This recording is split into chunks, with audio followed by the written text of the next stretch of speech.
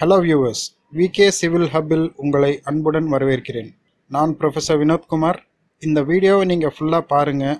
ஏதாவது கமெண்ட் இருந்தால் கமெண்ட் செக்ஷனில் பண்ணுங்கள். இல்லைனாக்கா என்னுடைய இமெயில் ஐடி vinodkcivil@gmail.comல நீங்கள் மெயில் பண்ணலாம். இன்றைக்கி நம்ம வீடியோவில் என்ன பார்க்க போகிறோம் அப்படின்னா fundamentals of stresses and strains. அதுக்கு முன்னாடி ஒரு சின்ன இன்ட்ரொடக்ஷன் பார்த்துடலாம். இப்போது நீங்கள் பார்த்துட்ருக்கிற டயக்ராமில் ஃபர்ஸ்ட் ஹாஃபில் இருக்கிற டயக்ராமில் நம்ம ஃபோர்ஸ் கொடுக்குறோம். அந்த ஃபோர்ஸ் பார்த்தீங்கன்னா away from the body. So அது வந்து டென்சைல் ஃபோர்ஸ்னு நம்ம சொல்கிறோம். அதே பாடியில் ஒரு கிராஸ் செக்ஷன் XX எடுக்கிறோம்.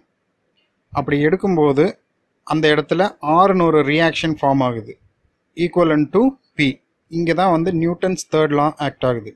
For every action there is an equal and opposite reaction. நம்ம ஆல்ரெடி படித்தது தான். இதில் P என்னன்னு பார்த்தீங்கன்னா அப்ளைட் ஃபோர்ஸ், அதாவது கிவன் லோடு. அதுக்கு ஈக்குவலாக ரெசிஸ்டன்ஸ் ஃபோர்ஸ் வந்து R. ஏ பார்த்தீங்கன்னா அந்த XX செக்ஷனுடைய ஏரியா. இப்போ அந்த பாடியில் கொடுத்துருக்கிற அப்ளைட் ஃபோர்ஸ் கேபிட்டல் P இருக்கு இல்லைங்களா, அது வந்து இந்த பாடியில் ஒரு டிஃபார்மேஷன் உண்டாக்கும். அதாவது சேஞ்ச் இன் ஷேப், அந்த ஷேப்பே கொஞ்சம் மாறும். அதே சமயத்தில் அதுக்குள்ளே ஒரு ரெசிஸ்டன்ஸ் ஃபோர்ஸும் க்ரியேட் ஆகுது. நம்ம டயக்ராமில் பார்த்தோம் இல்லையா, இந்த Pயும் Rயும் ஈக்குவல். அதாவது ரெசிஸ்டன்ஸ் ஃபோர்ஸும் அப்ளைட் ஃபோர்ஸும் ஈக்குவலாக இருக்கிற வரைக்கும் அங்கே வேறு எந்த டிஃபார்மேஷனும் இருக்காது அந்த பாடியில். அப்படியே ஈக்குவலிபிரியம் கண்டிஷன்லேயே இருக்கும். இப்போது அந்த அப்ளைட் ஃபோர்ஸ் ரெசிஸ்டன்ஸ் ஃபோர்ஸோட ஜாஸ்தியாக இருந்தால் என்ன ஆகும்? ஆட்டோமேட்டிக்காக டிஃபார்மேஷன் ஜாஸ்தியாகும், ஃபெயிலியர் ஆகிறதுக்கு நிறைய சான்சஸ் இருக்குது. இந்த டிஃபார்மேஷன் தான் நம்ம ஸ்ட்ரெஸ்ஸும் ஸ்ட்ரெயினுன்னு சொல்லுறோம். ஓகே, இப்போ ஸ்ட்ரெஸ்ஸுன்னு என்னன்னு பார்க்கலாம். Stress is defined as the internal resistance per unit area. அதாவது உள்ளுக்குள்ளே செட் ஆகிருக்கிற ரெசிஸ்டன்ஸ் ஃபோர்ஸ் அந்த கிராஸ் செக்ஷனோட ஏரியா, இந்த ரெண்டுடைய ரேஷியோ தான் ஸ்ட்ரெஸ்ஸுன்னு நம்ம சொல்கிறோம். இது வந்து நியூட்டன் பர் மீட்டர் ஸ்கொயரில் மெஷர் பண்ணுறோம், அதாவது SI யூனிட்ஸில். இது வந்து ஸ்பெசிஃபிக்காக பேஸ்கல்னு நம்ம சொல்லப்படுது. இந்த பேஸ்கலுடைய பெரிய யூனிட் தான் மெகா பேஸ்கலும் ஜிகா பேஸ்கலும். மெகா அப்படிங்கிறது 10⁶, ஜிகா அப்படிங்கிறது 10⁹. ஸோ இப்போ ஸ்ட்ரெஸ் ஃபார்முலா என்ன? ஸ்ட்ரெஸ்ஸுங்கிறது சிக்மான்னு டினோட் ஆகிருக்கு. இந்த sigma is equal to R/A, அதாவது resistance force divided by area. இந்த resistance force R is equal to Pங்கிறது தெரியும். அப்போ சிக்மா இஸ் ஈக்குவல் டு P/Aங்கிறது மாறிடும். அதுதான் நமக்கு main stress formula, that is load by area. ஒரு ப்ராப்ளம் ஒர்க் அவுட் பண்ணும்போது அந்த லோடு டிவைடட் பை ஏரியா போட்டால் we will get ஸ்ட்ரெஸ். இது வந்து Newton per metre square unit. சரி, இப்போ ஒரு சின்ன கன்வர்ஷன் பார்க்கலாம். அதாவது mega Pascal to Newton per mm². இந்த ரெண்டு வேல்யூமே ஒன்று தான். ஏன் அப்படின்னா ப்ராப்ளமில் சில புக்கில் வந்து மெகா பேஸ்கல்னு கொடுத்துருப்பாங்க, சில புக்கில் நியூட்டன் பர் mm² கொடுத்துருப்பாங்க. இது ரெண்டுமே ஒன்று. அந்த கன்வர்ஷன் எப்படிங்கிறது நம்ம இப்போ பார்க்கலாம். 1 Pascal is equal to 1 Newton per மீட்டர்²ங்கிறது நம்ம இப்போ ஸ்ட்ரெஸ் ஃபார்முலாவில் படித்தோம். அப்போ அந்த 1 பேஸ்கல் 1 மெகா பேஸ்கலாக ஆச்சுன்னா என்ன ஆகும்? 1 மெகா இஸ் ஈக்குவல் டு 10⁶ வருது. ஸோ அது 10⁶ நியூட்டன் பர் மீட்டர்² மாறுது. இந்த டினாமினேட்டரில் ஒரு மீட்டர் ஸ்கொயர் இருக்குது, அதை வந்து நம்ம எம்எம்முக்கு கன்வெர்ட் பண்ணுறோம். ஸோ ஒரு மீட்டர் வந்து 1000 mm தெரியும். ஸோ அதை 10⁻³ mm த ஹோல் ஸ்கொயர் பண்ணோம் அப்படின்னா டினாமினேட்டரில் 10⁶ mm² நம்மளுக்கு கிடைக்கும். நியூமரேட்டரில் ஒரு 10⁶ இருக்குது, டினாமினேட்டரில் ஒரு 10⁶ இருக்குது. இது ரெண்டும் கேன்சல் ஆயிரும். ஃபைனலாக நமக்கு கிடைக்கக்கூடிய வேல்யூ ஒரு mega Pascal is equal to ஒரு நியூட்டன் பர் mm². சரி, நம்ம ஸ்ட்ரெஸ்ன்னு என்னன்னு பார்த்துட்டோம். இதில் எத்தனை வகையான டைப்ஸ் இருக்குது அதை இப்போ நம்ம பார்க்க போகிறோம். ஒன்று டென்சைல் ஸ்ட்ரெஸ். அதாவது இந்த டயக்ராமில் பார்த்தீங்கன்னா இந்த கொடுத்துருக்கிற ஃபோர்ஸ் வந்து பாடியிலேருந்து வெளியே கிளம்புது, அதாவது டென்சைல் ஃபோர்ஸ்ன்னு சொல்கிறோம். இந்த tensile force divided by area போட்டால் நம்மளுக்கு ஸ்ட்ரெஸ் கிடைக்கும். அதானே நமக்கு ஸ்ட்ரெஸ் ஃபார்முலா. இதில் சிக்மா T அப்படிங்கிறது T ரெஃபர்ஸ் டு டென்சைல். இப்படி டென்சைல் ஃபோர்ஸ் கொடுத்து பாடி என்ன ஆகும்? கொஞ்சம் எக்ஸ்ட்ரா ஆகும். அதை நம்ம எலாங்கேஷன்னு சொல்கிறோம். ஓகேங்களா. ரெண்டாவது கம்ப்ரெசிவ் ஸ்ட்ரெஸ். அதாவது ஃபோர்ஸ் பாடிக்கு டுவர்ட்ஸாக ஆக்ட் ஆகுது, பாடியை நோக்கி ஆக்ட் ஆகுது. அப்போது அதை வந்து கம்ப்ரெசிவ் ஃபோர்ஸ். கம்ப்ரெசிவ் ஃபோர்ஸ் இருக்கிறதுனால அங்கே சிக்மா சின்னு நம்ம போட்டிருக்கோம். அந்த சி வந்து கம்ப்ரெசிவ். ஸோ சிக்மா என்ன ஆகும்? P/A. Stress formula, normal stress formula தான். இப்போ இந்த பாடி கம்ப்ரெசிவ் ஃபோர்ஸ் கொடுக்கறதுனால கொஞ்சம் குறுகும், அதாவது கான்ட்ராக்ஷன் ஏற்படும். அடுத்தது மூணாவது ஸ்ட்ரெஸ், ஷியர் ஸ்ட்ரெஸ். இந்த டயக்ராமில் பார்த்தீங்கன்னா 2 பார் ஒரு ரிவெட்டால் கனெக்ட் ஆகிருக்கு. அப்புறம் ஒரு டென்சைல் ஃபோர்ஸ் கொடுத்துருக்கோம். இப்போ இந்த டென்சைல் ஃபோர்ஸ் கொடுக்கறதுனால அந்த ரிவெட்டுக்கு என்ன ஆகும்? ஈக்குலிபிரியம் கண்டிஷன் இருக்கிற வரைக்கும் ஓகே ஸ்டேபிளாக இருக்கும். ஜாஸ்தி ஆச்சுனாக்கா அந்த ரிவெட் பிரேக் ஆகும். சரிங்களா? இப்போ இந்த ஷியர் ஸ்ட்ரெஸ் வந்து நம்ம டவுன்னு டினோட் பண்ணியிருக்கோம்.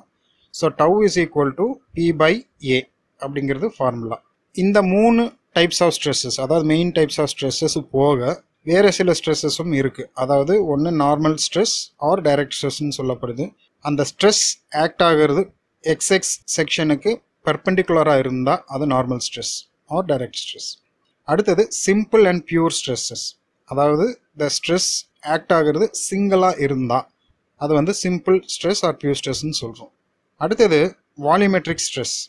இந்த டயக்ராம் பார்த்தீங்கன்னா தெரியும், கொடுத்துருக்கிற லோடு எல்லா டைரெக்ஷன்லையும் அப்ளை ஆகுது. அதாவது எக்ஸ் டைரெக்ஷன்லையும் அப்ளை ஆகுது, ஒய்லையும் அப்ளை ஆகுது, இசட் டைரெக்ஷன்லையும் அப்ளை ஆகுது. ஸோ 3 டைரெக்ஷன்லையுமே அப்ளை ஆகிட்டு இருக்கிறப்ப அந்த பாடிக்கு என்ன ஆகும்?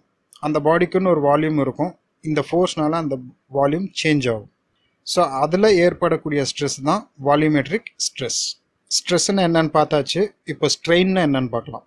Strain is defined as the ratio of change in dimension to its original dimension. இப்போ ஒரு பாடியில் லென்த் இருக்குது, பிரெத் இருக்குது, டெப்த்தும் இருக்குது. சர்க்குலர் பார்னு எடுத்துக்கிட்டோம்னாக்கா டயமீட்டரும் இருக்குது. ஸோ இந்த சேஞ்ச் இன் லென்த், அதாவது லென்த்தில் ஒரு சேஞ்ச் இருந்ததுன்னா சேஞ்ச் இன் லென்த் பை அதனுடைய ஒரிஜினல் லென்த் போட்டோன்னா நமக்கு ஸ்ட்ரெயின் கிடைக்கும். எந்த டைமென்ஷனாக இருந்தாலும் அதனுடைய change in dimension by original dimension போட்டால் நமக்கு ஸ்ட்ரெயின் கிடைக்கும். இப்போ மேலேயும் கீழேயும் யூனிட் வந்து சேமாக இருக்கிறதுனால இந்த பர்டிகுலர் ஸ்ட்ரெயினுக்கு வந்து யூனிட்டே வைக்க முடியாது, நோ யூனிட்ஸ் தான். இதில் எத்தனை வகையான டைப்ஸ் இருக்குது? ஒன்று லீனியர் ஸ்ட்ரெயின், அதாவது லென்த் கன்சிடரேஷனாக வச்சா லீனியர் ஸ்ட்ரெயின். அடுத்தது லேட்ரல் ஸ்ட்ரெயின், லென்த்து போக, அதாவது ஆக்சிஸில் இருக்கிற ஆக்சிஸ்க்கு பேரலாக இருக்கிறது லென்த்து, இதுக்கு பெர்பெண்டிகுலராக இருக்கிறது பிரெத் அண்ட் டெப்த்து. ஸோ இந்த பிரெத் அண்ட் டெப்த்தில் நம்ம ஸ்ட்ரெயின் கால்குலேட் பண்ணால் அதை லேட்ரல் ஸ்ட்ரெயின்னு சொல்கிறோம். அப்புறம் கியூபிக்கல் பாடி, வால்யூம் சேஞ்ச் இருந்ததுன்னா அங்கே வால்யூமெட்ரிக் ஸ்ட்ரெயினும் ஏற்படும். ஷியர் ஸ்ட்ரெயின் அப்படிங்கிறது ஒரு பர்டிகுலர் பாடியில் அந்த சர்ஃபேஸில் ஆப்போசிட் ஃபோர்ஸஸ் கொடுத்தா என்ன ஆகும்? அதாவது ஃபோர்ஸ் வந்து அந்த சர்ஃபேஸில் உராஞ்சிக்கிட்டு போகிற மாதிரி, அது வந்து நம்ம ஷியர் ஸ்ட்ரெயின்னு சொல்கிறோம். அதனுடைய டீட்டெயில்ஸ் இப்போ என்னென்னு பார்க்கலாம். ஃபஸ்ட்டு லீனியர் ஸ்ட்ரெஸ்ன்னு லீனியர் ஸ்ட்ரெயின்னு என்னென்னு பார்த்துடலாம். நான் ஆல்ரெடி சொல்லியிருக்கேன், லீனியர் அப்படின்னா லென்த்துக்கு பேஸ் பண்ணி எடுக்கிறது. So linear strain is equal to change in length by original length. அதாவது ஸ்ட்ரெயினுங்கிறது வந்து ஈங்கிறது டினோட் ஆயிருக்கு. இ is equal to delta L by L. Delta எல்லுங்கிறது change in length, எல்லுங்கிறது original length. இப்போ கீழே இருக்கிற டயக்ராமை பார்த்தீங்கன்னா உங்களுக்கு தெரியும். ஃபஸ்ட்டு டயக்ராமில் ஒரு பாடி இருக்குது, அது ஃபிக்ஸ் ஆகிருக்கு லெஃப்டில். அங்கே ஒரு ஃபோர்ஸ் ஆக்ட் ஆகுது, அது வந்து பாடியிலேருந்து வெளியில் கிளம்புது. ஸோ டென்சைல் ஃபோர்ஸ்ன்னு நம்ம எடுத்துக்கிறோம். ஓகே, இப்போ இந்த டென்சைல் ஃபோர்ஸ் கொடுக்கறதுனால அங்கே அந்த லென்த்து வந்து இன்க்ரீஸ் ஆகுது. டெல்டா எல்லுங்கிற ஒரு சின்ன போர்ஷன் இன்க்ரீஸ் ஆகுது. ஸோ இங்கே ஏற்படக்கூடிய ஸ்ட்ரெயின் டென்சைல் ஸ்ட்ரெயின், ஏன்னா லோடு வந்து டென்சைல். அதே ரெண்டாவது டயக்ராமில் பார்த்தீங்கன்னா கம்ப்ரெசிவ் ஃபோர்ஸ் ஆக்ட் ஆகும்போது அந்த லென்த்து குறையுது. அங்கே அந்த டாட்டர் லைன் பார்த்தீங்கன்னா தெரியும், குறையுது. டெல்டா எல்லுங்கிற அளவு குறையுது. ஸோ இந்த ஸ்ட்ரெயின்னு பார்த்தீங்கன்னா அது compressive strain, because load is compressive. அடுத்தது லேட்ரல் ஸ்ட்ரெயின், அதாவது பிரெத்து கன்சிடரேஷன் பண்ணி எடுத்தோமா, change in breadth by original breadth வந்து lateral strain, delta B by பின்னு எடுக்கிறோம். இதே டெப்த் கன்சிடரேஷன் பண்ணி எடுத்தோம்னா change in depth by original depth, அதாவது டெல்டா டி பை டி. அடுத்து வால்யூமெட்ரிக் ஸ்ட்ரெயின். இப்போ நம்ம ஒரு கியூபிக்கல் பாடி பார்த்தோம், அதில் 3 டைரெக்ஷன்லையுமே ஃபோர்ஸ் ஆக்ட் ஆகுது. ஓகேவா? அப்போ அதை சேஞ்ச் இன் வால்யூம் ஏற்படுது. அந்த change in volume divided by original volume போட்டோம்னா நமக்கு வால்யூமெட்ரிக் ஸ்ட்ரெயின் கிடைக்குது. அதாவது இவி, இ suffix we, விங்கிறது volume, that is equal to delta we by we. Delta விங்கிறது change in volume, விங்கிறது original volume. இப்போ இந்த டயக்ராமில் பார்த்தீங்கன்னா கிளியராக தெரியும். இந்த டயக்ராமில் லென்த் இருக்குது, பிரெத் இருக்குது, டெப்த் இருக்குது, 3 டைரெக்ஷன்லையுமே. அப்போ நமக்கு வால்யூம் என்ன? Length into breadth into depth, அதாவது we is equal to LPD. சரிங்களா? இப்போ இதனுடைய சேஞ்ச் இன் வால்யூம் என்ன? டெல்டா வி என்ன ஆகும்? அதாவது delta L into B into D. ரெண்டாவது பகுதி ப்ளஸ் பிரெத்து கன்சிடர் பண்ணுறப்போ டெல்டா பி இன்ட்டு அடுத்த 2 ப்ராடக்ட்ஸ் எல் அண்ட் டி. மூணாவது delta D into L into B.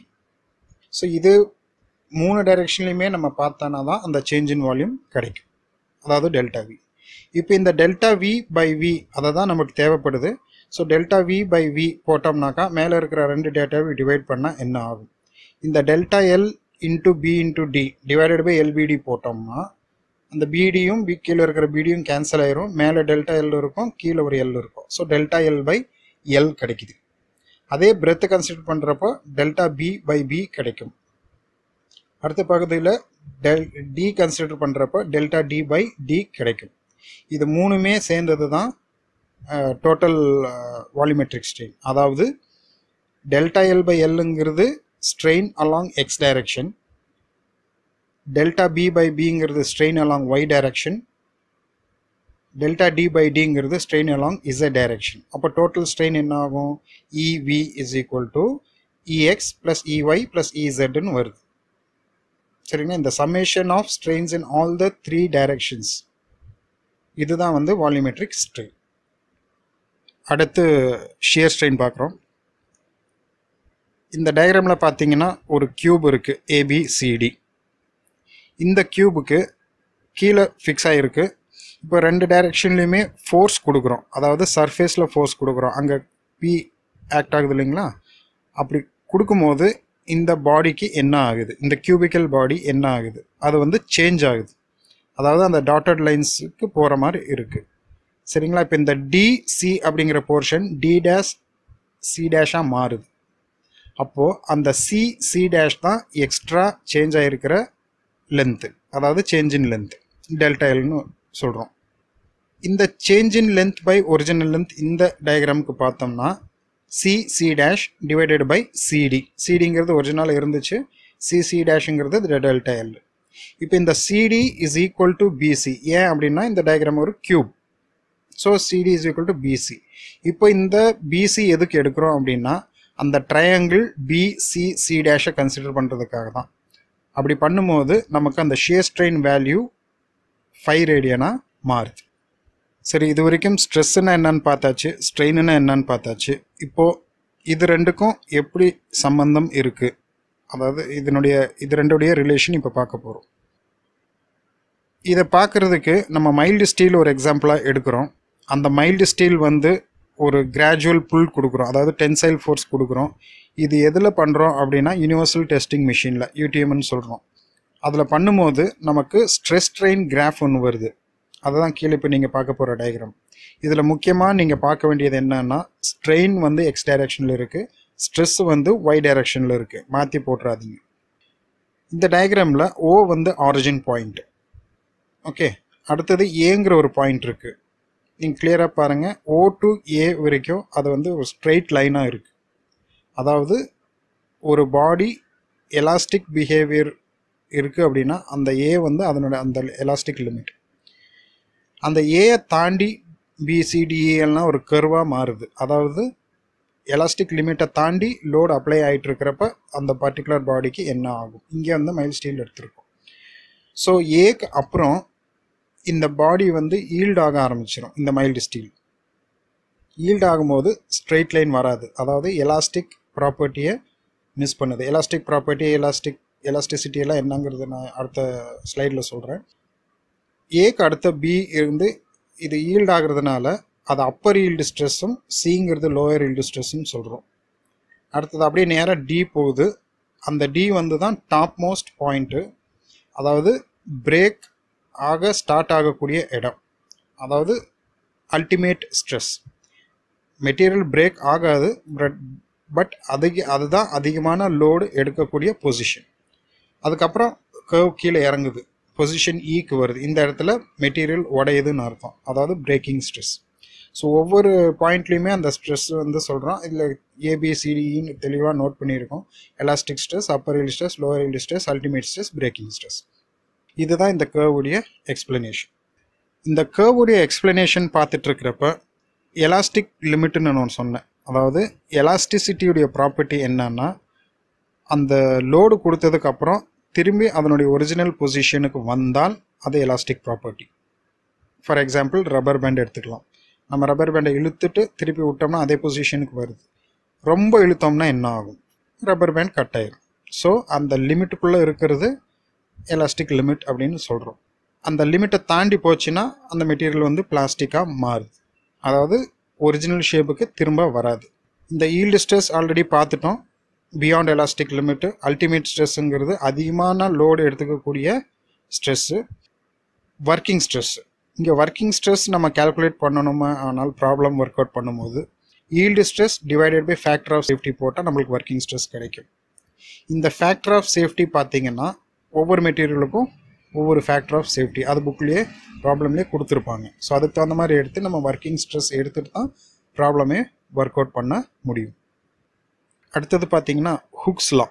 Hooke's law states that stress is directly proportional to strain up to elastic limit. அதாவது இந்த டயக்ராமில் காமிச்சேன் இல்லையா, O to A is a straight line காமிச்சேன் இல்லையா, அந்த straight line வரைக்கும், அதாவது ஓலேருந்து ஏ வரைக்குமே ஸ்ட்ரெஸ் வந்து ஸ்ட்ரெயினுக்கு டைரெக்டாக ப்ரொபோர்ஷனல். அதனால தான் நமக்கு ஸ்ட்ரெயிட் லைன் கிடச்சிருக்கு.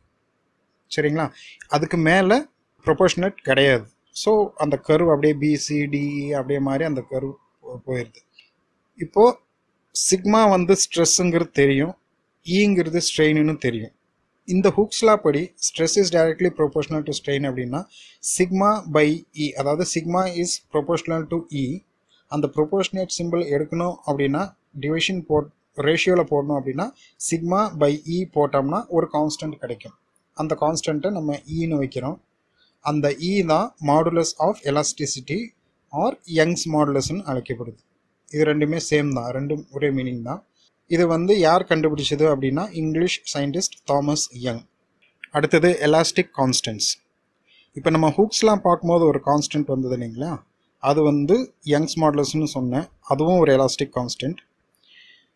இது போக இன்னும் 2 கான்ஸ்டன்ட்ஸ் இருக்குது. அது என்னென்னா, ஒன்று நம்மளுக்கு தெரிஞ்சது தான் இப்போ பார்த்தது elasticity, modulus of elasticity R Young's modulus capital இ, அதாவது ratio between normal stress and normal strain. Normal ஸ்ட்ரெஸ்னா sigma, normal ஸ்ட்ரெயின்னா E.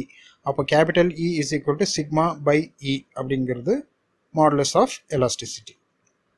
Shear ஸ்ட்ரெஸ்ன்னு ஒன்று பார்த்தோம். ஸோ அந்த ஷியர் ஸ்ட்ரெஸ்ஸை பேஸ் பண்ணி, ஷியர் ஸ்ட்ரெயினை பேஸ் பண்ணி வர்றது தான் modulus of rigidity R shear modulus capital G. இங்கே நான் கேபிட்டல் ஜின்னு எடுத்திருக்கேன். சில புக்கில் வந்து கேபிட்டல் சின்னு கொடுத்துருக்கலாம், கேபிட்டல் என்னன்னு கொடுத்துருக்கலாம் மாடுலஸ் ஆஃப் ரிஜிடிட்டிக்கு. ஸோ இது ratio between shear stress and shear strain எடுத்தோன்னா அது G is equal to tau by fine போடும். மூணாவது ஒரு எலாஸ்டிக் கான்ஸ்டன்ட் இருக்குது, அது பல்க் மாடுலஸ் கேன்னு சொல்கிறோம். வால்யூமெட்ரிக் ஸ்ட்ரெஸ்ஸும் பார்த்தோம், வால்யூமெட்ரிக் ஸ்ட்ரெயினும் பார்த்தோம். இது ரெண்டுனுடைய ரேஷியோ தான் பல்க் மாடுலஸ், அதாவது K is equal to sigma V divided by EV. அடுத்தது பாய்சான்ஸ் ரேஷியோ. பாய்சான்ஸ் ரேஷியோ நமக்கு எதுக்கு கேல்குலேஷன் ஆகுது அப்படின்னா, இப்போ பார்த்த எலாஸ்டிக் கான்ஸ்டன்ட்ஸ் தனித்தனியாக பார்த்துட்டோம். இந்த எலாஸ்டிக் கான்ஸ்டன்ட்ஸ்க்கு ஒரு ரிலேஷன் இருக்குது. அந்த ரிலேஷனில் நமக்கு இந்த பாய்சான்ஸ் ரேஷியோ தேவைப்படுது. சரி, இப்போ ஒரு பாடிக்கு லோடு கொடுக்குறோம். அந்த லோடு வந்து டென்சைல் லோடாகவும் இருக்கலாம், கம்ப்ரெசிவ் லோடாகவும் இருக்கலாம்.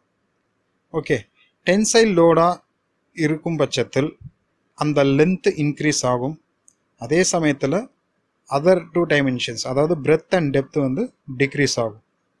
அதே சமயத்தில் கம்ப்ரெசிவ் லோடாக இருந்தால் அந்த லென்த்து டிக்ரீஸ் ஆகும், பிரெத் அண்ட் டெப்த் இன்க்ரீஸ் ஆகும். இது ரெண்டுக்குமே அப்படியே வைசி வர்சா தான். ஸோ பாய்சன்ஸ் ரேஷியோனா என்ன? It is the ratio between lateral strain and linear strain. Lateral ஸ்ட்ரெயின்னா என்னன்னு பார்த்தோம், அந்த பிரெத் அண்ட் டெப்த் டைமென்ஷனில் இருக்கிற சேஞ்ச், அதாவது delta B by B R delta D by D, the whole divided by linear strain delta L by L. இது போட்டோம்னா நமக்கு ஒரு constant கிடைக்கும். அந்த கான்ஸ்டன்ட்டை தான் நம்ம பாய்சன்ஸ் ரேஷியோன்னு சொல்கிறோம். இது வந்து 1/m அப்படின்னு டினோட் பண்ணியிருக்கும், ஆர் மியூன்னு கூட டினோட் பண்ணியிருக்கும். ஒவ்வொரு புக்லையும் ஒவ்வொரு மாதிரி இருக்கும். இது ரெண்டுமே சேம் மீனிங் தான், பார்த்துட்டு ஒர்க் அவுட் பண்ணுங்க.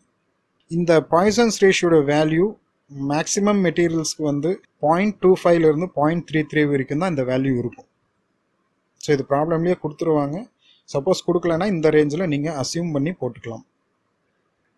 Next relation between elastic constants பார்க்கலாம். இப்போ கொஞ்ச நேரத்துக்கு முன்னாடி சொன்னேன், இப்போ எக்ஸ்பிளைன் பண்ணுறேன் அப்படின்னு.